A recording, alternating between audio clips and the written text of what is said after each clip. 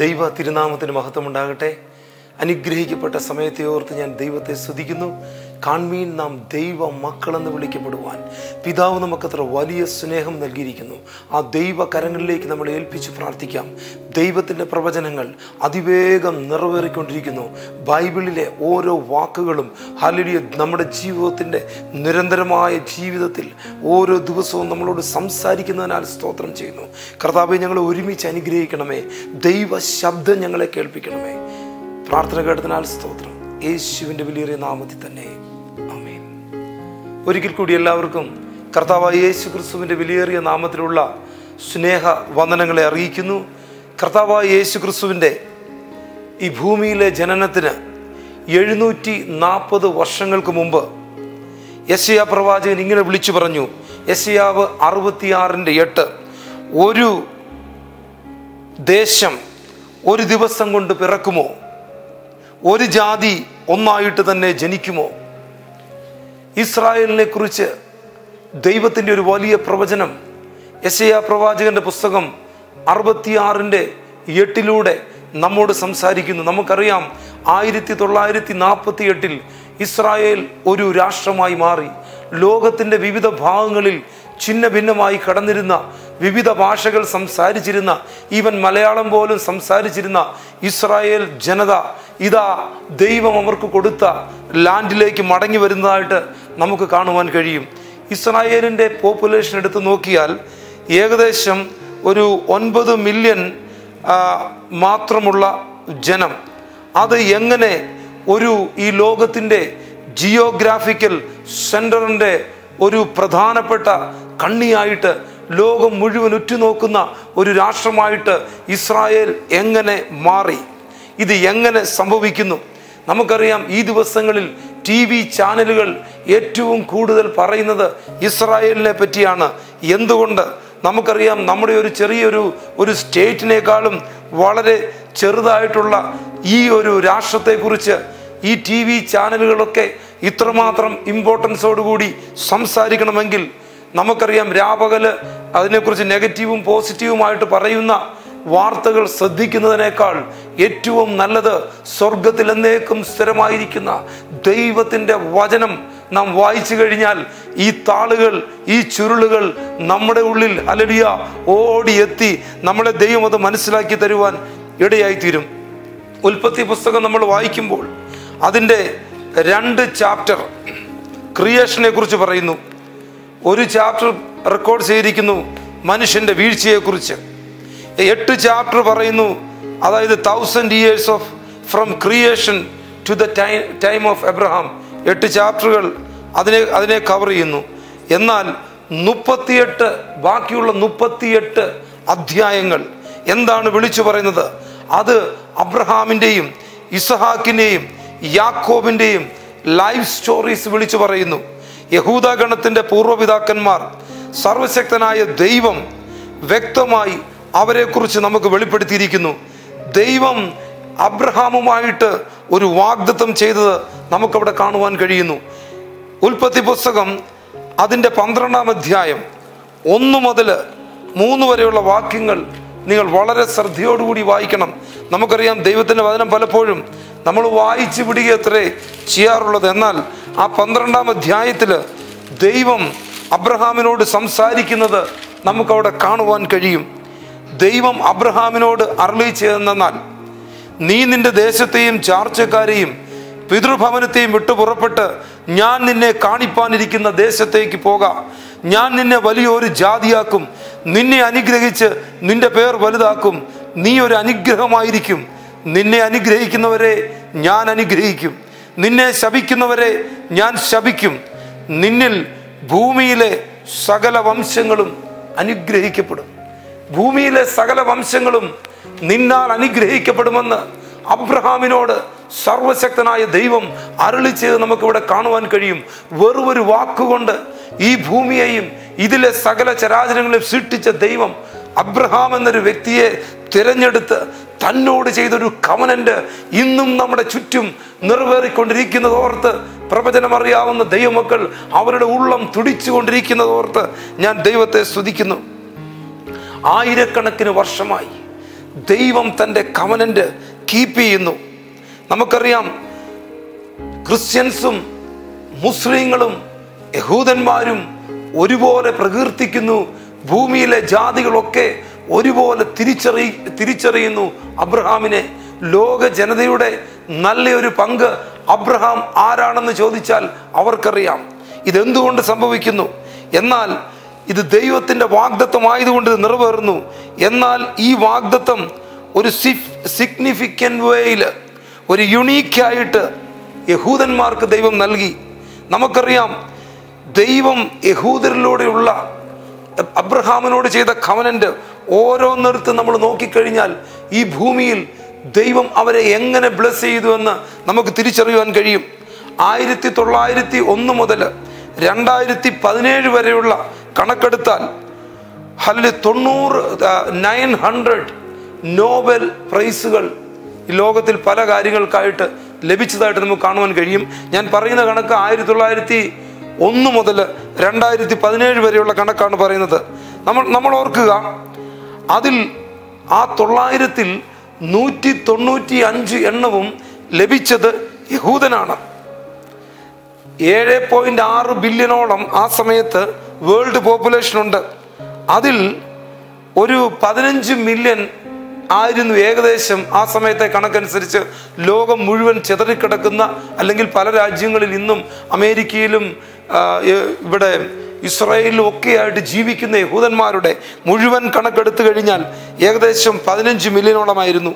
അതായത് ലോക ജനസംഖ്യയുടെ 0.11% ഉള്ള ഈ യഹൂദന്മാരിൽ അവരുടെ നോബൽ സമ്മാനങ്ങൾ അവർ കരസ്ഥമാക്കിയത് 22% ആ നോബൽ പ്രൈസും അവരുടെ പോപ്പുലേഷനുമായിട്ട് നമ്മൾ കാൽക്കുലേറ്റ് ചെയ്താൽ നമുക്ക് മനസ്സിലാക്കുവാൻ കഴിയും. യഹൂദന്മാരുടെ ഇടയിൽ ഒരു തമാശ ഇങ്ങനെ പറയാറുണ്ട്, എല്ലാ സെക്യുലർ വേൾഡുകളും സെക്യുലർ ന്യൂസുകളും അവരെക്കുറിച്ച് പലതും പഴിചാരുമ്പോൾ അറബ് ന്യൂസുകൾ അവരെ പ്രശംസിക്കുന്നതായിട്ട് കാണുവാൻ കഴിയും. ഇസ്രായേൽ അവരൊത്തിരി റിച്ചാണ്, അവരൊത്തിരി സക്സസ്ഫുൾ ആണ്, they are rule the world എന്ന് വരെ അവർ പറയാനുണ്ട്. കാരണം അവർ തമാശയായിട്ട് പറയാനുണ്ട്. അന്നേരം ഇസ്രായേലിൽ പറയും, അവരെത്ര ഞങ്ങളെക്കുറിച്ച് യഥാർത്ഥമായിട്ട് പറയുന്നുവെന്ന്. നാം ഇനി സ്റ്റോക്ക് മാർക്കറ്റിന്റെ കാര്യം നോക്കിക്കഴിഞ്ഞാൽ ഏറ്റവും കൂടുതൽ സ്റ്റാർട്ടപ്പ് കമ്പനികൾ പോപ്പുലേഷൻ ബേസിൽ നോക്കിക്കഴിഞ്ഞാൽ ഇസ്രായേലിന് അത്ര ഉത്ഭവിക്കുന്നത്. 700 മില്യൺ പോപ്പുലേഷനുമുള്ള യൂറോപ്പ് 600 തൊട്ട് 700 വരെ സ്റ്റാർട്ടപ്പ് കമ്പനീസ് കൊണ്ടുവരുമ്പോൾ 8.5 മില്യൺ മാത്രം ജീവിക്കുന്ന യഹൂദന്മാര് 500-ലധികം സ്റ്റാർട്ടപ്പ് കമ്പനികൾ കൊണ്ടുവരുവാൻ ഈ ലോകത്തിലേക്ക് കൊണ്ടുവരുന്നതായിട്ട് നമുക്ക് കാണുവാൻ കഴിയും. ഇതവരുടെ പ്രോസ്പെരിറ്റിയെ കുറിച്ചാണ് കാണിക്കുന്നത്. ബിയോണ്ട് ക്വസ്റ്റ്യൻസ്, അവർ പ്രോസ്പറായി കഴിഞ്ഞിരിക്കുന്നു. അത് ഒന്നോർക്കണം, അവരുടെ സ്വഭാവത്തിന്റെ ഗുണം കൊണ്ടല്ല, അവരുടെ മറ്റുള്ള പ്രവൃത്തികൾ കൊണ്ടല്ല, അവരുടെ വിശുദ്ധിയുടെ മാനദണ്ഡം അനുസരിച്ചല്ല. ലോകത്തിൽ ദൈവം അവരെ എങ്ങനെ അനുഗ്രഹിക്കപ്പെട്ടവരാക്കി തീർക്കുമെന്ന് അബ്രഹാമിനോട്, നിന്നാൽ സകല ജാതികളും അനുഗ്രഹിക്കപ്പെടും. എത്രയോ സ്റ്റാർട്ടപ്പ് കമ്പനികൾ തുടങ്ങുന്നു. ലോകത്തിലെ ഏറ്റവും കൂടുതൽ ബില്യനേഴ്സും മില്യനേഴ്സും ഉള്ളത് ഇസ്രായേലികളാണ്. നമുക്കറിയാം, അബ്രഹാം ശരിക്കും അനേകർക്ക് ഒരു അനുഗ്രഹമായി തീർന്നു. നിങ്ങൾ ഈ രീതിയിൽ ഒന്ന് ചിന്തിക്കുകയാണെങ്കിൽ വളരെ നല്ലതാണ്. യഹൂദന്മാരില്ലെങ്കിൽ നമുക്ക് ബൈബിളില്ല. യഹൂദന്മാരില്ലെങ്കിൽ നമുക്ക് കർത്താവിൻ്റെ പ്രവചനങ്ങളെക്കുറിച്ചോ കർത്താവിൻ്റെ വരവിനെക്കുറിച്ചോ ഒന്നും നമുക്ക് അറിയുവാൻ കഴിയത്തില്ല. ഒരു യഹൂദൻ ആയിട്ട് തന്നെയാണ് കർത്താവായ യേശു ക്രിസ്തു ഈ ഭൂമിയിലേക്ക് വന്നത്. ആ ശിഷ്യന്മാരെല്ലാം യഹൂദന്മാരായിരുന്നു. ലോകത്തിലുള്ള സിവിലൈസ്ഡ് രാജ്യങ്ങൾ മുഴുവൻ ഫോളോ ചെയ്യുന്ന 10 കൽപ്പനകൾ യഹൂദന്മാരില്ലായിരുന്നെങ്കിൽ ലോകത്തിന് ലഭിക്കത്തില്ലായിരുന്നു. എന്നൊന്നുകൂടി തെളിച്ചു പറഞ്ഞാൽ, ലോകത്തിൽ ഇന്ന് കാണുന്ന കോടതികൾ യൂസ് ചെയ്യുന്ന നമ്മുടെ 10 കൽപ്പനകൾ അവരുടെ ലോയിൽ ഇംപ്ലിമെന്റ് ചെയ്തെങ്കിൽ അതിനുള്ള കാരണം എന്താണ്? യഹൂദന്മാരാണ്. അബ്രഹാമിനോടുള്ള വാഗ്ദത്തമാണ്. ആ ഒരു പരമ്പരയിലൂടെ വന്ന കാര്യങ്ങൾ അത്രേ ലോകം ഇന്ന് ഏറ്റെടുത്തുകൊണ്ടിരിക്കുന്നത്. എന്നാൽ ഇപ്പോഴത്തെ ഈ പ്രശ്നം എന്താണ്? നാം നോക്കിക്കഴിയുമ്പോൾ, hallelujah, who controls the promised land? Amen, hallelujah. International പൊളിറ്റിക്സിലെ ഏറ്റവും വലിയ ഇഷ്യൂ അതാണ്, who controls the promised land. എന്നാൽ സർവശക്തനായ ദൈവം തീരുമാനിച്ചു, ഇതൊരു ഹോളി ലാൻഡാണ്, എന്തുകൊണ്ടാണ്? നമുക്കറിയാം, നമ്മൾ വാർത്തകൾ വായിക്കുമ്പോൾ വിശുദ്ധ നാട്ടിലേക്ക് പോകുന്നു. എന്തുകൊണ്ട് ഇത് വിശുദ്ധ നാടായി മാറി? കാരണം ദൈവം കൺട്രോൾ ചെയ്യുന്ന, വിശുദ്ധനായ ദൈവം, സർവശക്തനായ ദൈവം കൺട്രോൾ ചെയ്യുന്ന ഒരു ലാൻഡ് അത്രേ ഹോളി ലാൻഡ്. അതത്രേ ഇസ്രായേൽ. ഹല്ലേലൂയ. ബൈബിൾ പറയുന്നു, ഇസ്രായേലിന്റെ മെരിറ്റ് കൊണ്ട് ദൈവം അല്ല ഇസ്രായേലിനെ ഹല്ലേലൂയ ബ്ലെസ് ചെയ്തത്. ആവർത്തന പുസ്തകം 7-ാം അധ്യായം നാം വായിക്കുമ്പോൾ അവിടെ നമുക്ക് ശ്രദ്ധിക്കാം എന്താണ് അവരെ കുറിച്ച് ദൈവത്തിന്റെ വചനം പറഞ്ഞിരിക്കുന്നത്. നിങ്ങൾ സംഖ്യയിൽ സകല ജാതികളെക്കാളും പെരുപ്പമുള്ളവർ അല്ല കൊണ്ടല്ല യഹോവ നിങ്ങളെ പ്രിയപ്പെട്ട് തിരഞ്ഞെടുത്തത്. നിങ്ങൾ സകല ജാതികളെക്കാളും കുറഞ്ഞവരല്ലോ ആയിരുന്നത്. യഹോവ നിങ്ങളെ സ്നേഹിക്കുന്നത് കൊണ്ടും നിങ്ങളുടെ പിതാക്കന്മാരോട് താൻ ചെയ്ത സത്യം പാലിക്കുന്നതുകൊണ്ടും അത്രേ യഹോവ നിങ്ങളെ ബലമുള്ള കൈയാൽ പുറപ്പെടുവിച്ച് അടിമ വീടായ മിസ്രൈമിലെ രാജാവായ ഫറവോന്റെ കയ്യിൽ നിന്ന് വീണ്ടെടുത്ത്. നമുക്കറിയാം, ഇസ്രായേല് ഫറവോന്റെ കയ്യിൽ നിന്ന് പുറപ്പെടുന്നത് അവരുടെ ബലം കൊണ്ടല്ല, സർവശക്തനായ ദൈവത്തിന്റെ ഇടപെടൽ കൊണ്ടത്രേ അവര് പുറത്തു വന്നത്. ഇസ്രായേലിനോട് എതിർക്കുന്നവർ, ഇസ്രായേലിനെ ദ്രോഹിക്കുന്നവർ പഠിക്കേണ്ട ഒരു പാഠമുണ്ട്. അവരെപ്പോഴൊക്കെ ദ്രോഹിക്കപ്പെട്ടിട്ടുണ്ടോ, അവരെപ്പോഴൊക്കെ അടിക്കപ്പെട്ടിട്ടുണ്ടോ, അവരെപ്പോൾ വിഷമിച്ചിട്ടുണ്ടോ, അപ്പോൾ അവർ പൊന്നുപോലെ ദൈവത്തിന്റെ ഇടപെടൽ കൊണ്ട് അവർ പുറത്തു വന്നിട്ടുണ്ട്.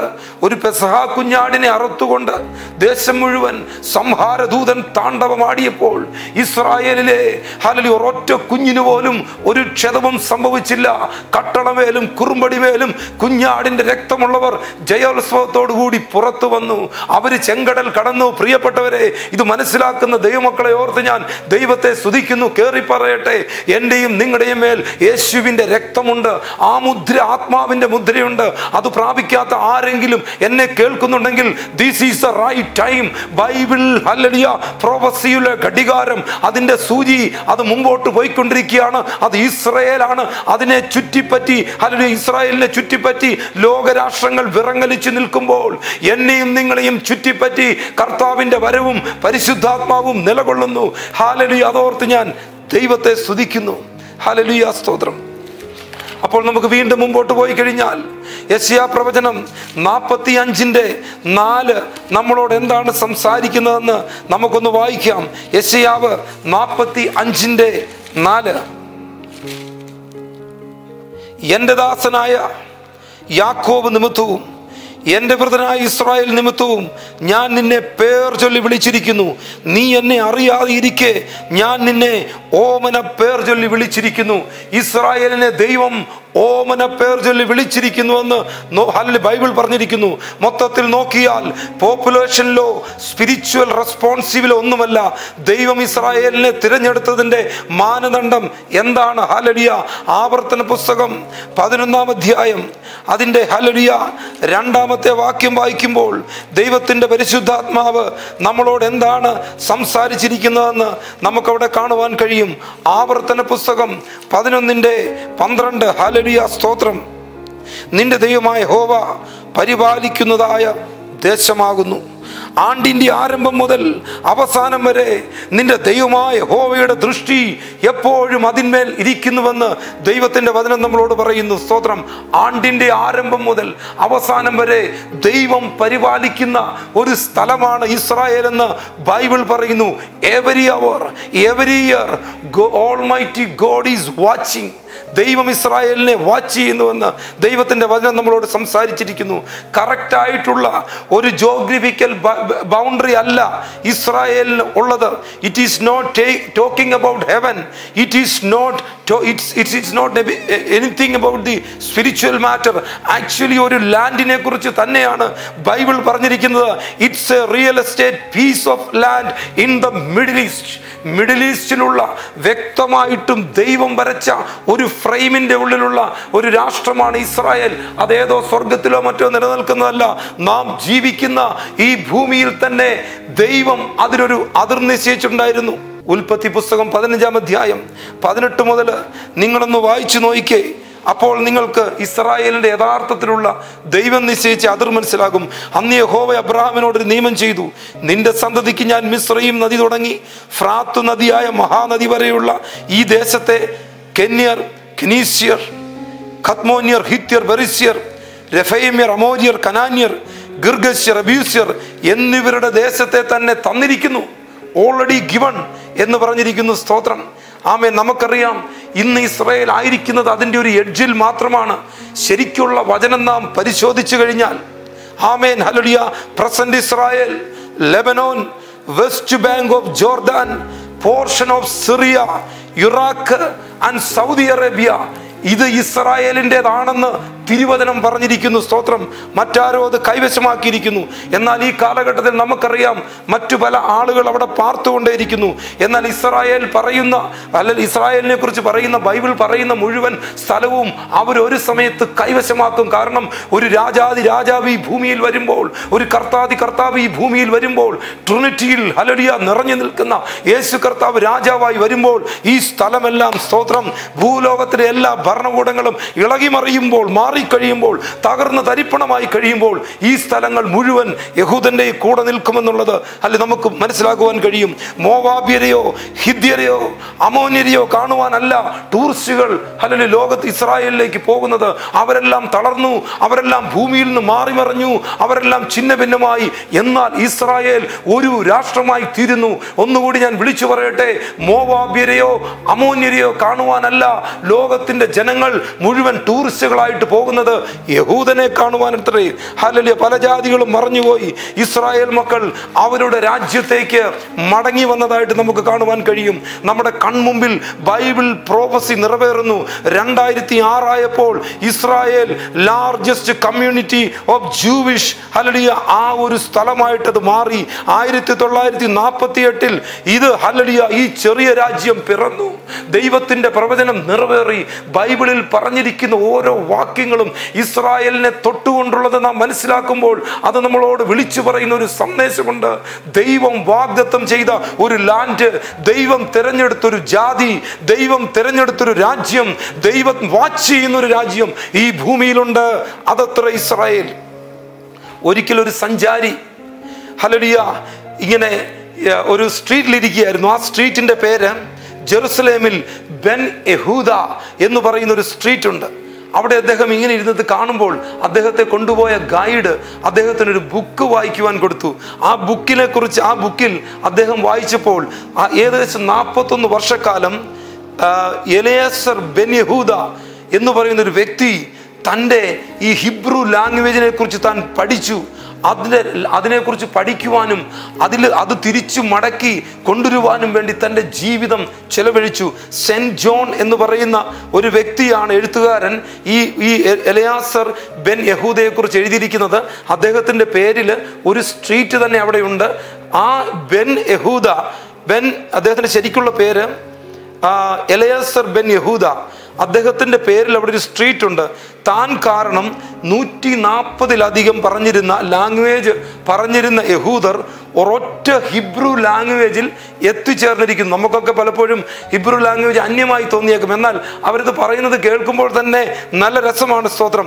ഏകദേശം 2000 വർഷക്കാലം അവർക്ക് ഹിബ്രു ലാംഗ്വേജിൽ നിന്നും അവർ അന്യപ്പെട്ട് കിടന്നിരുന്നു. എന്നാൽ ഇന്ന് യഹൂദന്റെ മദർ ടങ്ങായിട്ട് ഹിബ്രു ലാംഗ്വേജ് മാറി. അതിനുള്ള കാരണം എന്താണ്? സ്തോത്രം. സെഫന്യാവിന്റെ പുസ്തകം 3:9 വായിക്കുമ്പോൾ, then I will turn to the people a pure language എന്ന് ഇംഗ്ലീഷ് ട്രാൻസ്ലേഷനിൽ അത് വിളിച്ചു പറയുന്നുണ്ട്. സ്തോത്രം. ഒരു പ്യുവർ ലാംഗ്വേജിലേക്ക് അവരെ കൊണ്ടുവന്ന് ചെറിയ പ്രവാചകൻ പറഞ്ഞത് എലയാസർ ബെൻ യഹൂദയിലൂടെ നിറവേറിയതായിട്ട് അവിടെ കാണുവാൻ കഴിയും. ദൈവത്തിന്റെ വചനം പറഞ്ഞിരുന്ന ലാൻഡും ലാംഗ്വേജും ഇസ്രായേലിന് തിരിച്ചു കിട്ടി. സ്തോത്രം. ഹല്ലേലൂയ. നാം ഓർക്കുക, ഇതെല്ലാം നമ്മളെക്കുറിച്ച് നമ്മളോട് പറയുന്നത് എന്താണ്? ദൈവത്തിൻ്റെ പ്രവചനം അതിവേഗം നിറവേറിക്കൊണ്ടിരിക്കുന്നു. ഞാൻ നിങ്ങളോട് പറഞ്ഞ ചില കാര്യങ്ങൾ നിങ്ങൾ വളരെ ഇമ്പോർട്ടൻ്റ് ആയിട്ട് ചിന്തിക്കണം. ഇസ്രായേലിനെ കുറിച്ച് പറയുമ്പോൾ അവർ കുറവുള്ളവരാണ്, അവർ കുറ്റമുള്ളവരാണ്. നമ്മൾ നോക്കുമ്പോൾ അവർ സാധാരണ മനുഷ്യരെക്കാളും ചിലപ്പോൾ മോറലി ഒന്നും വലിയ ഹോളിനെസ് ഒന്നും അവർക്കില്ലായിരിക്കാം. എന്നാൽ അബ്രഹാമിനോടുള്ള ഒരു കവനന്റ്, ഞാൻ അവരുടെ രാജ്യത്തെക്കുറിച്ച് പറഞ്ഞു, അവരുടെ ലാൻഡ്, ഞാൻ പറഞ്ഞു, അതിൻ്റെ അതിർത്തി ഞാൻ പറഞ്ഞു. ഇപ്പോൾ നിൽക്കുന്നത് മാത്രമല്ല, ജനസിസിൽ അതിനെക്കുറിച്ച് വളരെ വ്യക്തമായിട്ട് പറയുന്നുണ്ട്. തന്നെയുമല്ല, യെരൂശലേമിലേക്ക്, ഒലിവുമലയിലേക്ക് നമ്മുടെ കർത്താവ് കാലുകുത്തേണ്ടതായിട്ടുണ്ട്. ഇനിയും ഞാൻ നിങ്ങളോട് വിളിച്ചു പറയട്ടെ, പുതിയ നിയമം നാം വായിക്കുമ്പോൾ 30 വാക്യങ്ങളിൽ 1 കർത്താവിന്റെ രണ്ടാമത്തെ വരവിനെ കുറിച്ച് പറയുന്നു.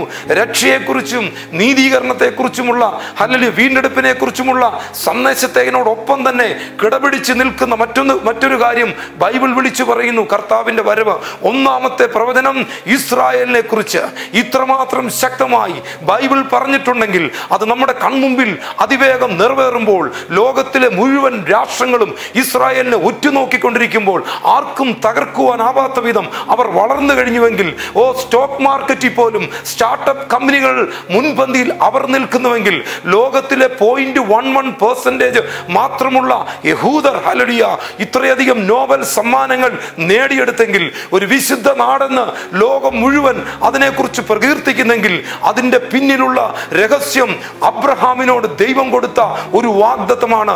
നിന്നാൽ ജാതികൾ അനുഗ്രഹിക്കപ്പെടും, നിന്നെ അനുഗ്രഹിക്കുന്നവരെ ഞാൻ അനുഗ്രഹിക്കും. ഇസ്രായേലിന്റെ സമാധാനത്തിനു വേണ്ടി നമുക്ക് ഒരുമിച്ച് പ്രാർത്ഥിക്കാം. എന്നാൽ മറുവശത്ത് നിറവേറുവാനുള്ള പ്രവചനം അതിവേഗം വരുന്നു.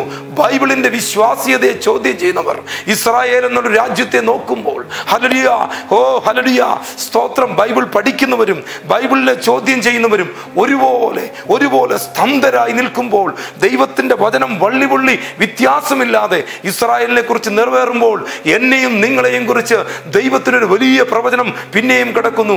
പുതിയ നിയമം മുഴുവൻ വിളിച്ചു പറയുന്ന മർമ്മം കർത്താവായ യേശു ക്രിസ്തുവാണ്. കർത്താവിന്റെ മടങ്ങിവരവ് ഇസ്രായേലുമായി ബന്ധപ്പെട്ട് തന്നെ നിൽക്കുന്നു. ആമേൻ. ഇവിടെ അത്തി തളർത്തു കഴിഞ്ഞിരിക്കുന്നു, വേനൽ അടുത്തിരിക്കുന്നു. സ്തോത്രം. ഇതെല്ലാം നിങ്ങൾക്കറിയാം. അത്തി യഹൂദനാണ്. 1948 അവൻ തളർത്തു തുടങ്ങി. സ്തോത്രം. കർത്താവിന്റെ വരവ് അടുത്തിരിക്കുന്നു. എന്നാൽ ചിലർ പറയാണ്, എന്താണ് താമസം? ഞാനും നിങ്ങളും ഈ പെട്ടകത്തിൽ കയറുവാൻ വേണ്ടി നോഹ വിളിച്ചു പറഞ്ഞതുപോലെ ഇന്ന് ലോകത്തിൽ സുവിശേഷം വിളിച്ചു പറയുന്നുണ്ട്. ഒരു അന്ത്യം വരുന്നുണ്ട്. ഇന്ന് കാണുന്നതെല്ലാം മറയും. ലോകം അതിന്റെ അന്ത്യത്തിലേക്ക് നീങ്ങിക്കൊണ്ടിരിക്കുകയാണ്. പ്രവചന ശബ്ദങ്ങൾ ഹല്ലേലൂയ ഈ ഭൂമിയിൽ ഉയർന്നുകൊണ്ടേ ഇരിക്കുന്നു, മുഴങ്ങിക്കൊണ്ടേ ഇരിക്കുന്നു. ലോകം മുഴുവൻ കർത്താവിന്റെ വരവിനെ കുറിച്ച് പറയുന്നു. യഹൂദനെ നമ്മൾ റെസ്പെക്ട് ചെയ്യുന്നു. യേശുവും ശിഷ്യന്മാരും പ്രവചനങ്ങളും പത്തുകൽപ്പനയും എല്ലാം വന്നത് യഹൂദനിലൂടെയാണ്. അതുകൊണ്ട് നമ്മൾ അവരെ നിരാകരിക്കുന്നില്ല, നമ്മൾ അവരെ ഓർത്ത് പ്രാർത്ഥിക്കുന്നു. നമുക്ക് അവരോട് സ്നേഹവും കടപ്പാടും നന്ദിയുമുണ്ട്. എന്നാൽ ഇപ്പുറത്ത് സ്തോത്രം ഹല്ലേലൂയ ഒരു യുദ്ധക്കളമായി ഭൂമി മാറുവാൻ പോകുന്നു. കർത്താവിന്റെ വരവെടുത്തിരിക്കുന്നു. സ്തോത്രം. ദാനിയേൽ പ്രവചനം പ്രവചിച്ചിരിക്കുന്നു. മനുഷ്യപുത്രൻ വരുന്നു.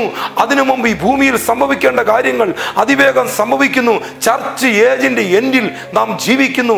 റാപ്ചർ നടക്കാം. ഹാനോക്ക് ദൈവത്തോട് കൂടെ നടന്ന് എടുക്കപ്പെട്ടു പോയതുപോലെ ദൈവത്തോട് കൂടെ നടക്കുന്ന ദൈവമക്കൾ ഈ ഭൂമിയിൽ എടുക്കപ്പെടും. ഹല്ലേലൂയ. ഈ ലോകം ഹല്ലേലൂയ ഇനി ഇങ്ങനെ പോകത്തില്ല. ദൈവത്തിന്റെ വചനം വിളിച്ചു പറയുന്നു. ലാൻഡും ലാംഗ്വേജും ആമേൻ ഹല്ലേലൂയ ഇസ്രായേലിന് ദൈവം കൊടുത്തെങ്കിൽ, ഒരു സ്വർഗീയ ലാൻഡും ഒരു സ്വർഗീയ ഭാഷയും ദൈവം നമുക്ക് വേണ്ടി ഒരുക്കിക്കൊണ്ടിരിക്കുകയാണ്. സ്തോത്രം. നമുക്കറിയാം ന്യായവിധിയുടെ നാൾ വളരെ അടുത്തിരിക്കുകയാണ്.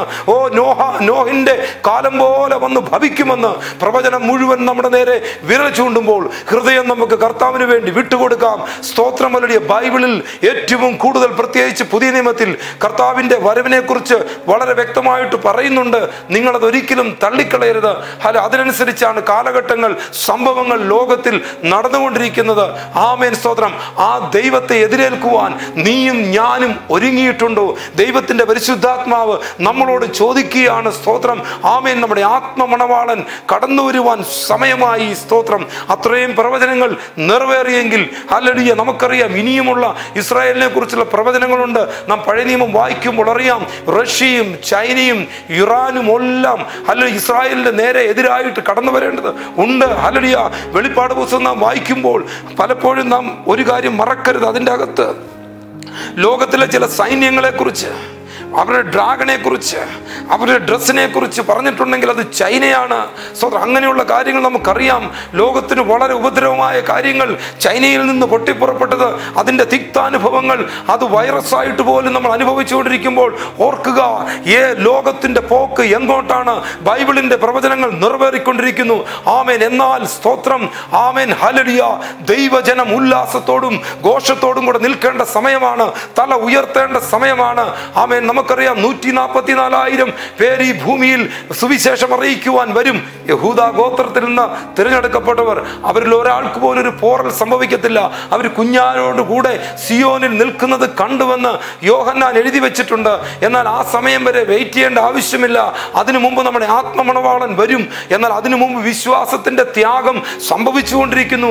അനേകർ ഭൂമിയിൽ നിന്ന് കർത്താവിനെ തള്ളിപ്പറഞ്ഞുകൊണ്ടിരിക്കുന്നു, ക്ഷീണിച്ചുകൊണ്ടിരിക്കുന്നു. എന്നാൽ ഇത് തിരിച്ചറിഞ്ഞ് കർത്താവിനോട് പറ്റി നിൽക്കുന്ന ദൈവമക്കൾ കാഹളത്തിന്റെ നാദം കേൾക്കുമ്പോൾ ഇവിടെ നിന്ന് പറന്നു പോകും. വാനമേഘ തേരില് കർത്താവിനെ എതിരേൽക്കുവാൻ നാം പോകും. സ്തോത്രമലടിയ ആ കർത്താവിന്റെ വരവിന് വേണ്ടി നമുക്ക് ഒരുങ്ങാം. പ്രവചനം 2 രീതിയിൽ മുന്നേറിക്കൊണ്ടിരിക്കുന്നു. ഇസ്രായേലുമായി ബന്ധപ്പെട്ടൊരു പ്രവചനം, ദൈവമക്കളായ നമ്മളുമായി ബന്ധപ്പെട്ടൊരു പ്രവചനം. ഇത് രണ്ടും ഈ ഭൂമിയിൽ ഒരുപോലെ കാണിക്കുന്നത് ഒരുവന്റെ വരവിന് വേണ്ടിയാണ്. അത് മറ്റാരുമല്ല, നമ്മെ സ്നേഹിച്ച് നമുക്ക് വേണ്ടി ജീവൻ നൽകി തന്റെ രക്തത്താൽ നമ്മളെ വീണ്ടെടുത്ത കർത്താവായ യേശു ക്രിസ്തുവാകുന്ന ആത്മമണവാളന് വേണ്ടി, അല്ലെങ്കിൽ ആ കർത്താവിന് വേണ്ടി നമുക്ക് ജീവിക്കാം. ഈ സ്നേഹത്തിന്റെ സന്ദേശം വളരെ ഡിലിജന്റ് ആയിട്ട്, വളരെ അർജന്റായിട്ട് ഈ ഭൂമിയിൽ സുവിശേഷം അറിയിക്കേണ്ട സമയങ്ങളാണ്. നിങ്ങൾ കണ്ടുമുട്ടുന്നവരോട് ജോലി സ്ഥലത്താണെങ്കിലും നിങ്ങൾ എവിടെ പോയാലും ട്രാക്റ്റുകൾ കയ്യിൽ കരുതുക, ദൈവസ്നേഹം പറഞ്ഞു കൊടുക്കുക. അനേകർ യേശുവിനെ അറിയട്ടെ, നിത്യജീവനിൽ എത്തിച്ചേരട്ടെ. ഈ ലോകത്തിന്റെ മ്ലേച്ഛതയും ഈ ലോകത്തിന്റെ പൊട്ടച്ചൊല്ലും കളിവാക്കും എല്ലാം വിട്ടുകളഞ്ഞിട്ട് ഹല്ലേലൂയ ആമേൻ 1-ാം സങ്കീർത്തനത്തിൽ പറയുന്നത് പോലെ യഹോവയുടെ ന്യായപ്രമാണത്തിൽ സന്തോഷിച്ച് അതിനെ രാപ്പകൽ ധ്യാനിക്കുന്നവൻ ഭാഗ്യവാൻ. വെളിപ്പാട് പുസ്തകത്തിൽ പറയുന്നു ഇത് ഹല്ലേലൂയ എന്നാണ്. 1-ാം അധ്യായത്തിൽ തന്നെ ദൈവത്തിന്റെ പരിശുദ്ധാത്മാവ് പറഞ്ഞിട്ടുണ്ട്, ഈ പ്രവചനത്തിന്റെ വാക്കുകളെ വായിച്ച് കേൾപ്പിക്കുന്നവനും കേൾക്കുന്നവരും അതിൽ എഴുതിയിരിക്കുന്നത് പ്രമാണിക്കുന്നവരും ഭാഗ്യവാന്മാർ. സമയം അടുത്തിരിക്കുന്നു, സമയം അടുത്തിരിക്കുന്നു, സമയം അടുത്തിരിക്കുന്നു. കണ്ണുകളെ അടയ്ക്കാം. കർത്താവേ, നന്ദിയോടെ ഞങ്ങൾ അങ്ങയെ സ്തുതിക്കുന്നു. ഈ പ്രവചനം കേട്ട ദൈവമക്കളെ, ഈ ശബ്ദം കേട്ട ദൈവമക്കളെ യേശുവിൻ നാമത്തിൽ അനുഗ്രഹിച്ച് പ്രാർത്ഥിക്കുന്നു. വലിയ സന്തോഷവും സമാധാനവും ഞങ്ങളുടെ ഹൃദയത്തിൽ കർത്താവ് നൽകിയതിനാൽ സ്തോത്രം. അങ്ങയോട് പറ്റിച്ചേർന്നിരിക്കാൻ ഞങ്ങളെ സഹായിക്കണമേ. ഈ പ്രതികൂലങ്ങളെല്ലാം മാറും, ഞങ്ങളുടെ കർത്താവ് വരും. അതിനുവേണ്ടി ഞങ്ങളെ ഒരുക്കണമേ. പ്രാർത്ഥന കേട്ടതിനാൽ സ്തോത്രം. യേശുവിൻ്റെ വിലയേറിയ നാമത്തിൽ തന്നെ ആമേൻ. ഈ വചനങ്ങളാൽ ദൈവം നിങ്ങളെ ധാരാളമായിട്ട് അനുഗ്രഹിക്കുമാറാകട്ടെ. കർത്താവിൽ തികഞ്ഞ പ്രത്യാശയോടെ ജീവിക്കാം. ദൈവത്തിൻ്റെ വചനം അതിവേഗം നിറവേറുന്നു. ബൈബിളിൽ പറഞ്ഞിരിക്കുന്ന പോലെ ഇതെല്ലാം കാണുമ്പോൾ ഞാനും നിങ്ങളും തലയെ ഉയർത്താം. പേടിക്കരുത്, ഭ്രമിച്ചു നോക്കരുത്. നാം ദൈവത്തിൻ്റെ ഉള്ളം കയ്യിലാണ് ഇരിക്കുന്നത്. നാം സുരക്ഷിതരാണ്. എന്ത് സംഭവിച്ചാലും നമ്മളെ വിലക്കി മേടിച്ചൊരു ദൈവം നമ്മുടെ കൂടെയുണ്ട്. ബൈബിൾ പറയുന്നു, നാം നമുക്കുള്ളവരല്ല, ദൈവം നമ്മളെ വിലക്കി മേടിച്ചിരിക്കുന്നു, ദത്തെടുത്തിരിക്കുന്നു. കാൺമീൻ, നാം ദൈവമക്കളെന്ന് വിളിക്കപ്പെടുവാൻ പിതാവ് നമുക്ക് എത്ര വലിയ സ്നേഹം നൽകിയിരിക്കുന്നു. ഈ വചനങ്ങളാൽ ദൈവം നിങ്ങളെ ധാരാളമായി അനുഗ്രഹിക്കുമാറാകട്ടെ. Thank you for watching. May God bless you all. ആധുനിക സാങ്കേതിക വിദ്യകളുടെയും മികച്ച സാങ്കേതിക പ്രവർത്തകരുടെയും പിൻബലത്തിൽ ക്രിസ്ത്യൻ ലൈവ് ഇന്ത്യയിൽ എവിടെ നിന്നും ലൈവ് ടെലികാസ്റ്റിംഗിന് ആരംഭം കുറിച്ചിരിക്കുന്നു. For more details contact 9846552220.